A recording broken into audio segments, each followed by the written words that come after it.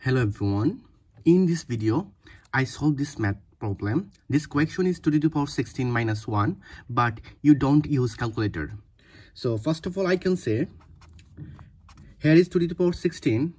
I can say easily 2 to the power 8 power 2 minus 1. We know that a to the power n power m equal to a to the power n times m. I follow these exponential rules. Now, I can say 2 to the power 8 square minus 1 square. Now, we know that a square minus b square equal to a plus b times a minus b. I follow this formula in this line. I can say 2 to the power 8 plus 1 2 to the power 8 minus 1. Now, 2 to the power 8 equal to 256 plus 1, and we know that 2 to the power 8 equal to 256 minus 1. Now, 256 plus 1 equal to 257 times 255.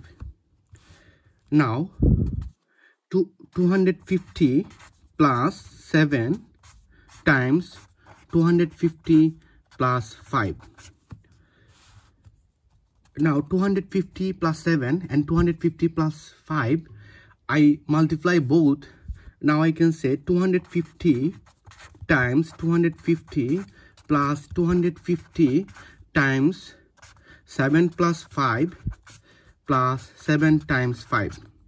Now we know that 250 times 250 equal to, here is 0 0, and 25 times 25 equal to 625 plus, here is 250 times 12 plus 5 times 7 is equal to 35.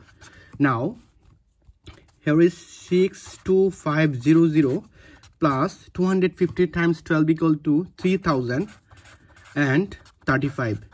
Now I add, here is 62500 and here is 3000 and here is 35.